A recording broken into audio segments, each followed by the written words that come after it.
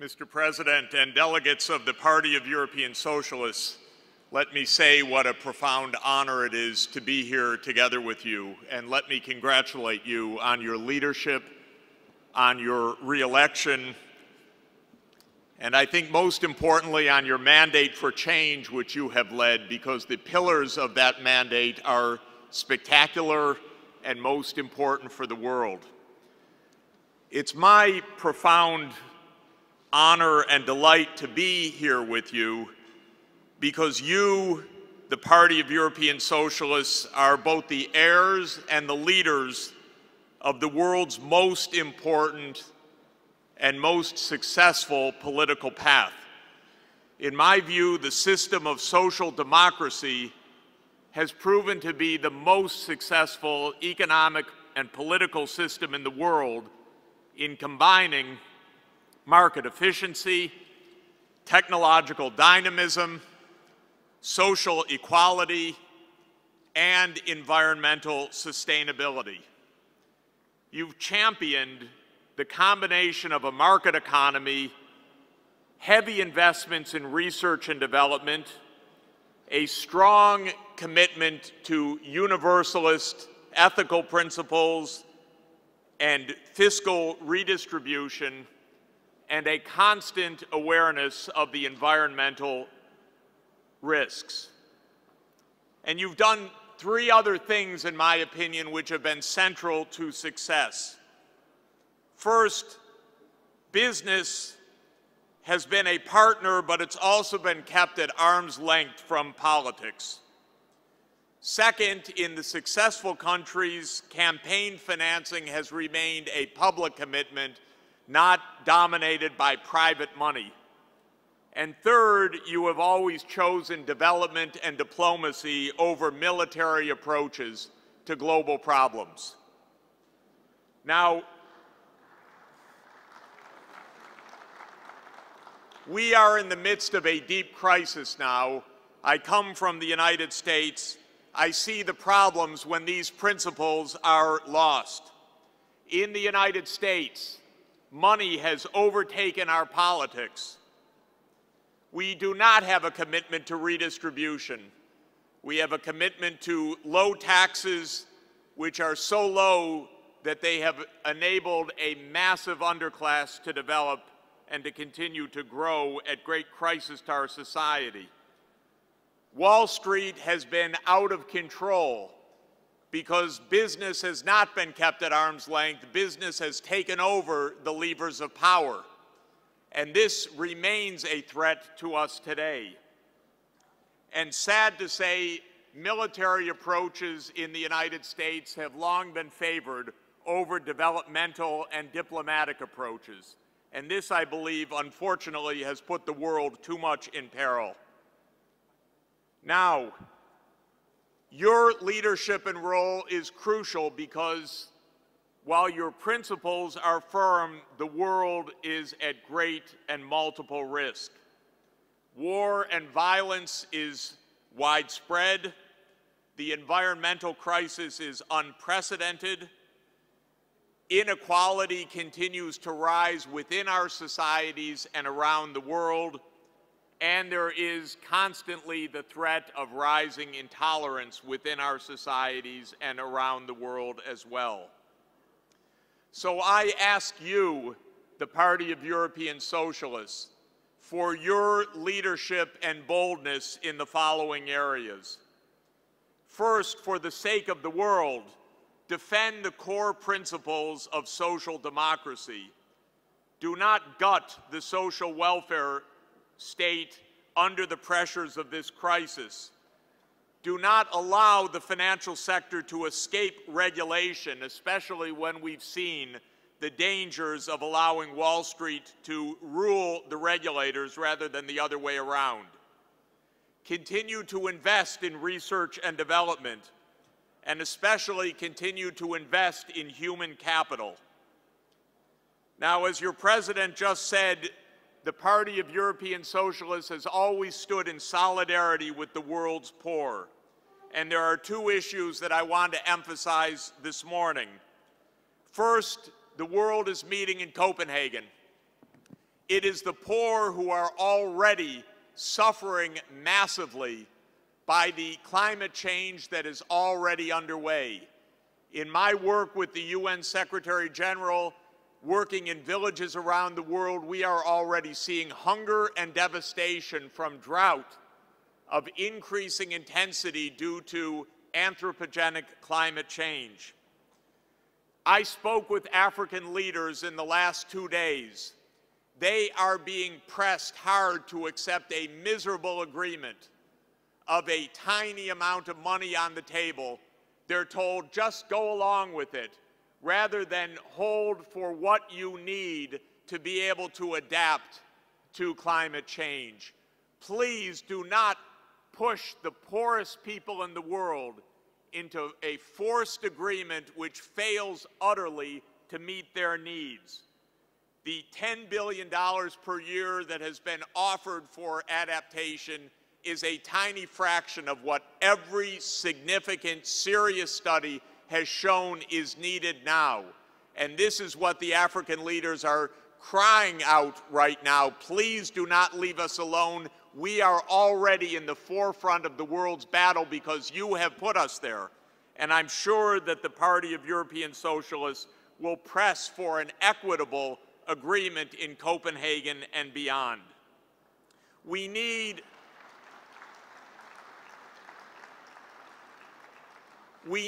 a carbon levy to finance the global public good of adaptation and mitigation of climate change.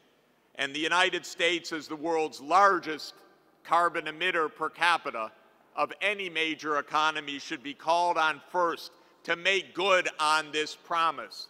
What the U.S. has on offer, reportedly in the press, $1.4 billion per year, is a tiny fraction of what the United States responsibly should be providing. That is about 2.5 days of what the United States will spend in Iraq and Afghanistan war this coming year. We can do better for saving the global planet than that.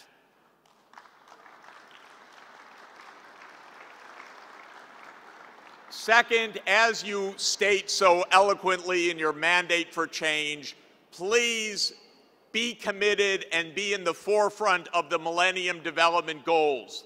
These are the world's only agreed goals to fight poverty, hunger, and disease. And literally, the very lives of 10 million children a year dying of poverty hang in the balance of our fulfillment of these goals. We are entering the 10th year of the 15-year process. We will have a global summit in September 2010, our last chance to adopt a plan of action to accelerate success in the Millennium Development Goals. Please come with your full voice, your full vision, your full commitment, and your full leadership to that summit in September 2010. What does full commitment mean? It means, first of all, living up to the so-called Gleneagles commitments that were promised in 2005 that said by 2010, that means in 3 weeks from now, after all, ladies and gentlemen, that aid to Africa would be doubled compared to the 2005 base. It's been promised every 6 months. We are 3 weeks away, and it has not been fulfilled by Europe itself. This is not adequate for the kind of world we need and the kind of world we're trying to build. So 2010 is no longer a distant horizon for empty promises. It is the here and now. Fulfilling the Gleneagles commitments, fulfilling the 0.7 commitment, which Europe as a whole has committed to. 5 countries, 5 great social democracies, Sweden, Norway, Denmark, Netherlands, Luxembourg, in a great tradition, have always stood at the 0.7, but the rest of the countries need to do that as well. We need a financial transactions tax implemented, not only to keep the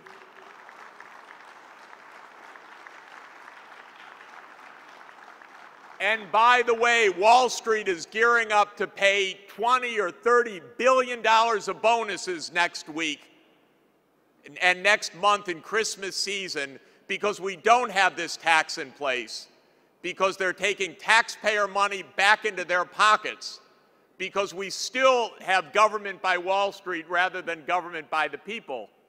And we need this transaction tax to get this under control, but also so that we can meet the financial commitments we've made to the world's poor.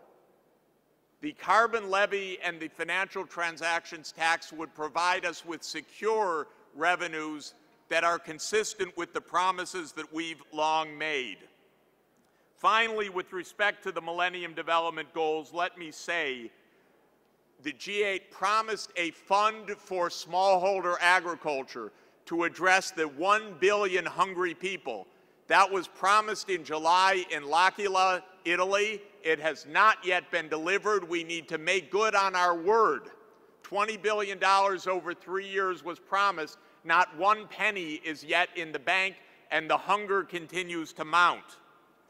We need a global fund for health so that 500,000 women do not die in childbirth of readily preventable causes.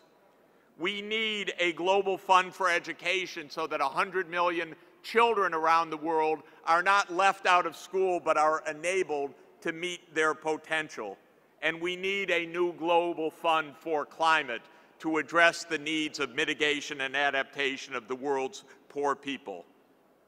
Finally, leaders of the Party of European Socialists, we have to approach the world's crisis regions through a commitment to sustainable development, not through militaristic means. The latest surge in Afghanistan, I'm sorry to say, is doomed to fail. We will be spending $100 billion a year, ladies and gentlemen, next year in Afghanistan under the new plan, and only $2 billion for development of that impoverished country.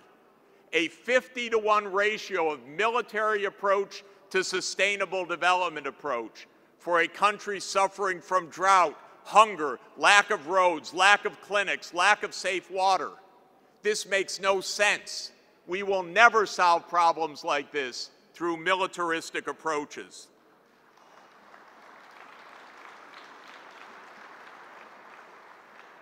The same with the crisis in the Middle East, which your president just spoke of. Only sustainable development and a political solution for all sides can work. But we have a water crisis in Gaza. We have an extreme poverty crisis that needs to be met through development. There is no other way. And I would also add, ladies and gentlemen, that in another fraught part of the world that Europe feels from, the Horn of Africa, Somalia, with the piracy on the Red Sea, there is no way that a military approach can work. This is a drought-stricken, climate-stricken zone which needs a developmental approach if we're going to have any chance of a true solution.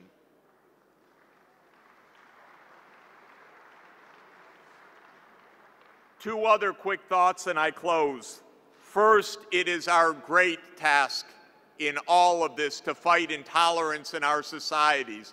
Our societies are also in tremendous demographic flux, changing population patterns. Your ideals are universal ideals. They will be adopted in these changing societies. We need to fight intolerance to make sure that happens.